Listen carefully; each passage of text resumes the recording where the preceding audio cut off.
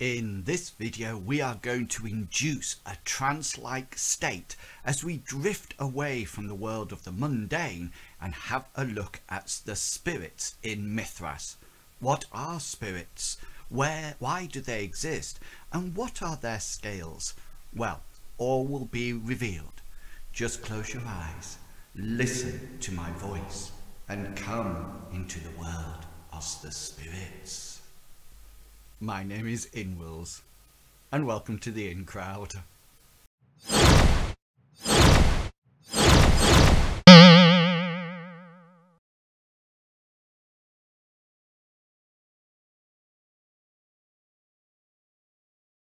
Hello and welcome to this second video in which I discuss about the Animists from the rule set which is Mythras. Now in the first video we looked at the concept of the Animist and the important skills that they have, and thank you for everyone who shared how they include Animists in their own games and campaigns. It was really great to hear from you all, and you have some excellent ideas. I also said that I was no expert on the Animist, and you should let me know if I got anything incorrect. And thanks to Matt on the forum for pointing out my mistake in a private message. Thank you. Save me being embarrassed across the whole forum. Anyway, I made a mistake and I'm going to read you Matt's reply so I get it correct this time. So excuse me when I read off the screen. Okay, he says that when you discuss the binding skill, that's me, you show on the screen largest spirit equals 10% of screen skill, but this is not what you say in words and is not correct. What you say in words in the video is correct. Per page 131 of the core rulebook, you take crit times 3 as the highest power of the spirit that a shaman can bind. You may want to correct the video or issue some kind of, well, yeah, correction. And this is it. Consider yourself, myself, corrected. So in this video, we're going to look mainly at spirits which exist in the spirit world. First, I'll cover some basic concepts, and then we'll get on to their abilities, powers, where we can find them, etc, etc. Now, please remember that when it comes to concepts, they all have to be adapted for your own campaign worlds. Indeed, some of us might not include Animists at all, but after hearing more about them, you might just want to introduce them. So, what are spirits? It is important that we look at the life and death cycle when we're discussing spirits. The concept that is mentioned in the core rulebook, and one which I think fits nicely into my campaign, is that all things have a spirit. This spirit is permanently attached to the physical body and has no independence of its own. This is when it's classed as their soul. However, when the physical body dies, the spirit is released and flows into the spirit world. Here it can exist until it's reassigned to a new body, almost like reincarnation. Now, whether these are animal, human, or even plant spirits, this cycle continues to happen. If anything, spirits and the spirits world are the perfect form of green recycling. Now, there are some spirits which do not adhere to this form of existence, but more about these later. Spirits tend to seek company of their previous state, so wolf spirits will stay and enjoy the thrill of the pack of hunting by accompanying the mundane wolves across the plains. Forest spirits remain in leafy glades, and even human spirits in the form of ancestor spirits remain with their nomadic tribes, journeying with them on their annual migrations. They remain until they are reassigned to a body for physical existence. Once they are assigned, then they can no longer interact with the spirit world until the spirit is released again via death of the physical body, or pushed out of the physical body when it's possessed by another spirit, or when the body enters a state of trance, when it can then release their own spirit to travel into the spirit world. We talked about this in the last video when we were talking about the skills which are important to animists. Now, there are some exceptions to this. Elemental spirits have never had a physical body. They are driving the elemental force from the spirit world. As storm spirits roam the spirit world, their presence is felt within the physical world in the form of heavy rains and wind. The earth elemental can be calm and relaxed, in which case nothing will manifest in the physical plane. But if the earth spirit is enraged or angered, then the ground will shake and the rocks will topple. In a similar way, disease and sickness spirits roam the spirit world, allowing their effects to manifest in the mundane world. They spread plagues and incurable diseases. Sometimes they might come to rest in a certain place and just linger, causing misery and death. Similar to these spirits are the ghost or haunts. Usually in death, the spirit is released to be recycled or to pass on to an afterlife of some description. But in some cases where the death of the individual is violent or unjust, the spirit remains at the location, causing unrest until it's either satisfied or released.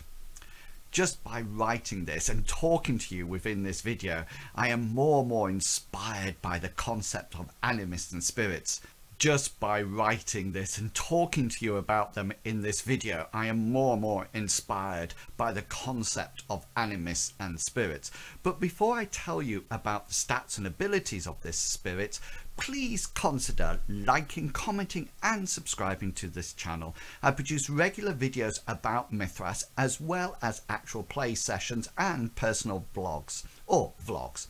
Soon I've already started to produce some videos about GMing, and so why not subscribe and press that bell button to get a notification when my next video goes live. Also, if you would like to provide some additional support, the link to my Patreon page is in the doobly-doos or the comment section below. Also, if you're interested in any of the adventures, I provide a behind-the-scenes video on each of these about how I created the scenario and how I thought it went, and my adventure notes are available on my website free of charge or for a small donation. Just go over to my website, which is inwils.co.uk. Okay, back to spirits, I think. Enter that trance. Okay, so what are the stats of these spirits and what powers can they use? Well, the most important stat of any spirit is its intensity. The intensity of the spirit is determined by its power characteristic. The higher the power of the spirit, the higher its intensity, and the more benefit it will be to the animist, or the more havoc they can actually rage. Now, there is a table on page 133 of the core rulebook. If the spirit originates from an animal on the mundane world, then it uses the power of that creature to find its intensity. So, for example, if there was a bear spirit, you would look at the critter section in the core rulebook to see what average their power was, and then relate it to the intensity of its spirit on page 133. Humans will generally produce spirits of intensities 1 or 2 due to their power score. There are many more spirits of the lower intensities, with the spirits with larger intensities being few and far between. And when you hear about the abilities, you are probably going to be extremely thankful for that. Spirits can be controlled, and the intensity almost like suggests the number of animists, or the power, the range of power the animists actually need to control them. Lower intensity spirits provide very little to the animist, but the big ones, the high intensities spirits, tend to need a large groups of shamans or animists working together in order to hopefully control them. The spirits with low intensities have little effect on the mundane world.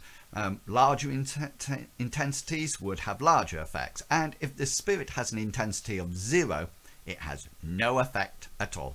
Now, my mind is already racing about huge hurricane spirits which approach the coastal areas of Odessa, and a number of shamans are gathered chanting in an attempt to control it, while the mundane people flee and the theists pray to their divine beings.